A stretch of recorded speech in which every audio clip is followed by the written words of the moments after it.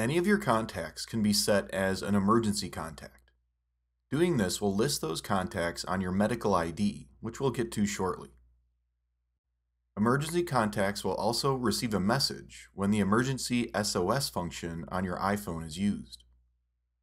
This is accessed by pressing and holding the power button and the volume button on an iPhone, then sliding emergency SOS, or just continuing to hold down those two buttons.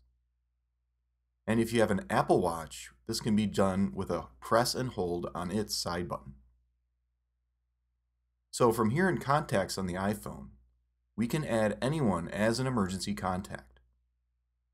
We get the option to designate how they're related to us. So I'm going to set Lucas as a friend. That will then display my medical ID. And as I scroll down, we can see Lucas is now set as an emergency contact. Tap Done,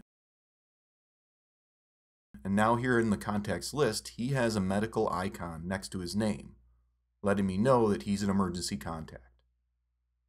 This is the number that's going to be contacted if I have an emergency. Now let's jump over into the Health app.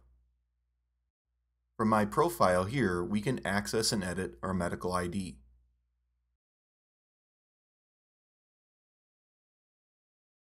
Tap Edit, and we can add emergency contacts from here as well. I'm going to add Lisa.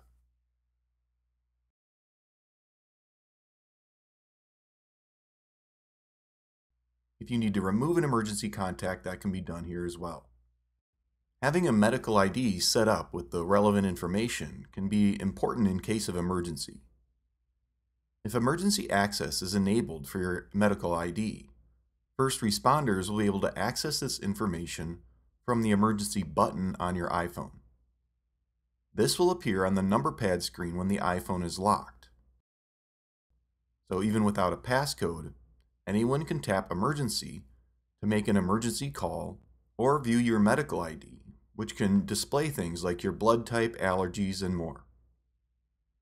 Learn the basics about the iPhone Health app in the overview tutorial that we've done for it on the macu.com.